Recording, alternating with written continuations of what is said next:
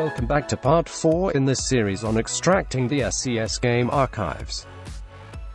Open ATS Studio, or ETS Studio, and click on the SCS File Extractor button. Browse to the SCS game archive you want to extract. Then pick the location where you want it extracted.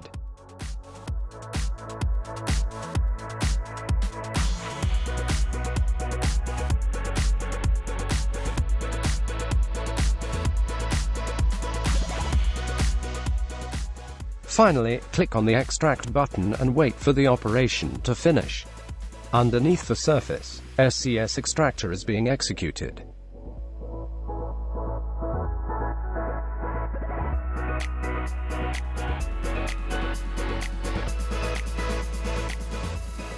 The extracted files appear in the folder you selected.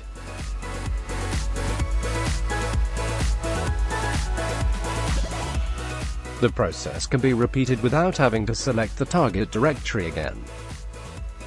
Just select another archive you want to extract and press the Extract button.